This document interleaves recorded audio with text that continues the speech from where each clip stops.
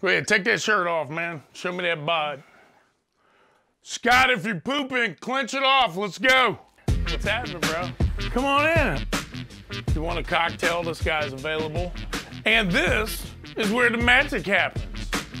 Most people's houses is the bedroom, not mine. It's the art room. Yeah. Most of the stuff's fan art mixed with horror, sci-fi. The poster behind there, that's the world famous Weed Eaters, man. That's the last band I was in.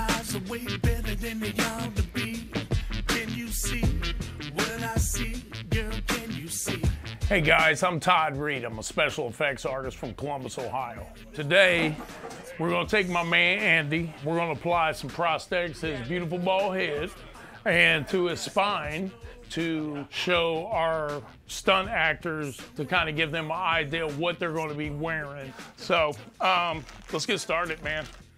So basically, Scott Sliger and myself, 614 Scream Kings, we just started production for a movie called Proudfoot. This is going to be the prosthetic demo run for the wrestling tag team of Victor and Connor that used to be formerly with WWE. They're going to be some star hitmen soldiers in the movie, so we got to make them look gnarly.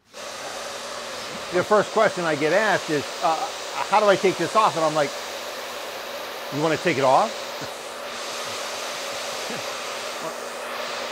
Most people find that funny. No. Yeah. We'll get them seamed down. We seem a little frantic, but that's how we always are, because he works in the haunt business, and I'm always just like ADD impatient. So we're always just like, let's see how fast we can do it, you know? So I'm mixing together some gelatin to like seam it up, make it look a little bit more scab. Use a little gelatin. Silicone we use. This is just better because it's a demo. Let's make it happen, Captain. Woo, this stuff is funky. Yeah, it takes a little while. Yeah. All right, jump in on this. Yeah, here. All right, Get up right under there. that crease. Yeah. We did it in black latex, and that way when you take a chrome dry brush across the top, it just brings up all that beautiful detail, you know. Looks cool. It's been 2 years since I reinvented myself. I had a couple bands that did tours. I worked for the #3 nightclub in the nation, but I just wasn't happy. So y'all make some fucking noise up in this bitch! I started getting into the food business because I could always cook. You know, I started with a food truck, that moved into 2 restaurant locations, and just, you know, my heart wasn't in it.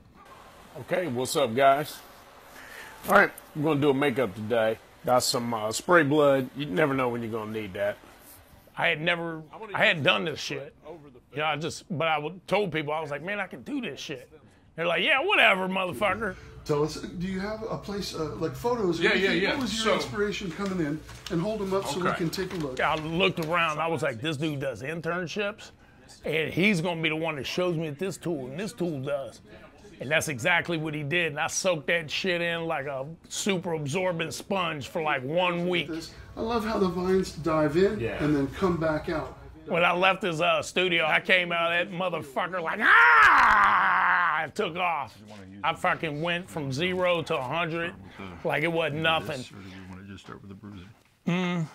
I think if we start with the bruising and go veins over top of it, I don't know. Let's bury the veins. How about that? Okay, so we do the veins first. I'm a little vain guy, so can you CGI, get CG these old lady Sophia off of Golden Girls glasses off of me? So we're just laying like, we're gonna do until this like 100% cures to make it look more embedded and infected and stuff.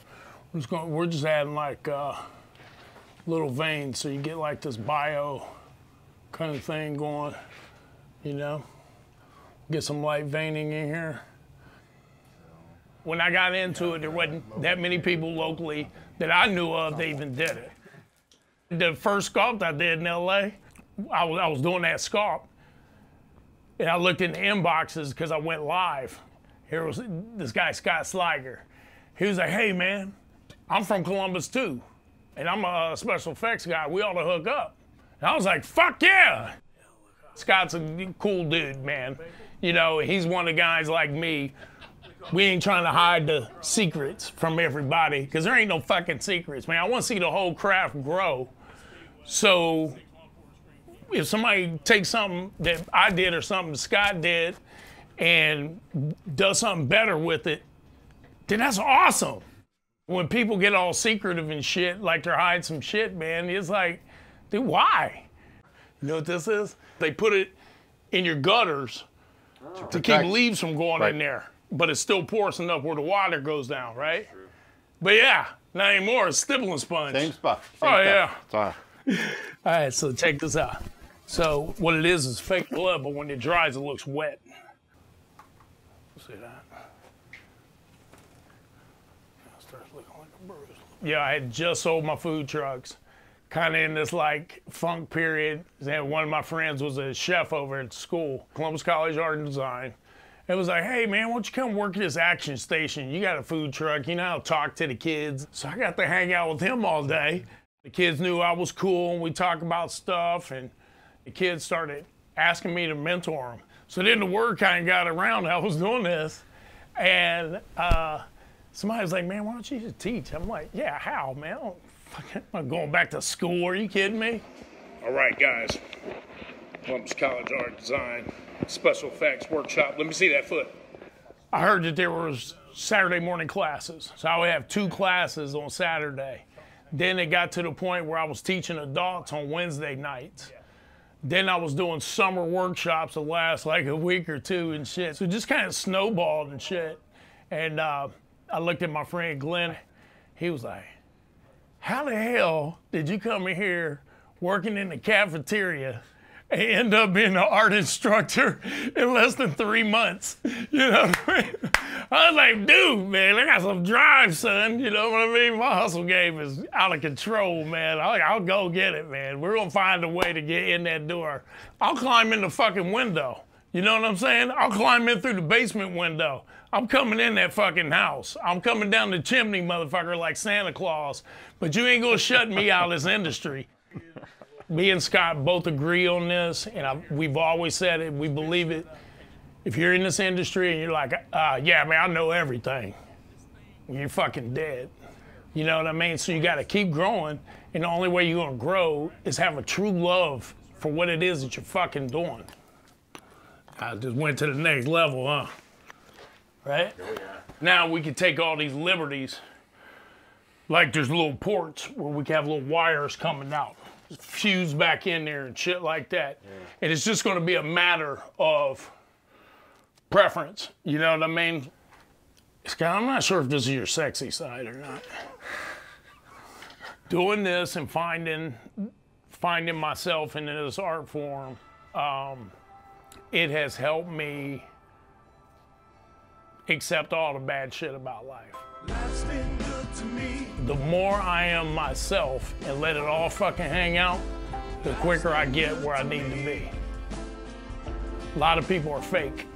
I just, fuck that, I'm gonna be who I am, you know what I mean? A lot of people just have a problem doing that, you know, and I don't give a shit.